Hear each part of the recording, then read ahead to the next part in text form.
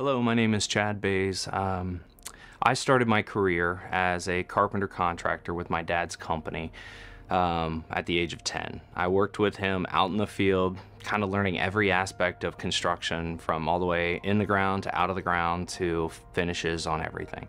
We worked all over the country for about 15 years.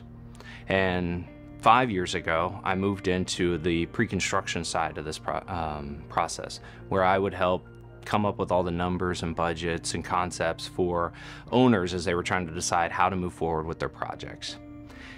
One of the things that changed for me after attending Heaven and Business was realizing God and business do not have to be separate. They are intertwined.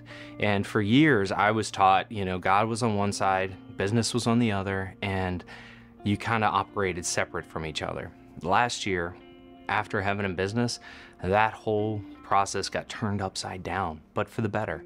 It allowed me to see, when I incorporate God in what I do every day, that He can change the outcome better than I'd even imagined.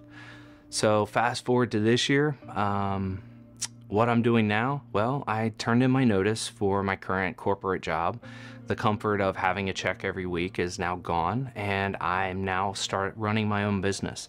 When I seek God for every decision, every direction, it really allows me to walk in a freedom I didn't have before, walk in an understanding. When I listen to Him and when I really allow Him to speak to me through every moment, it changes how I do business. And I'm so excited this year to be able to attend again, looking at everything from a different mindset.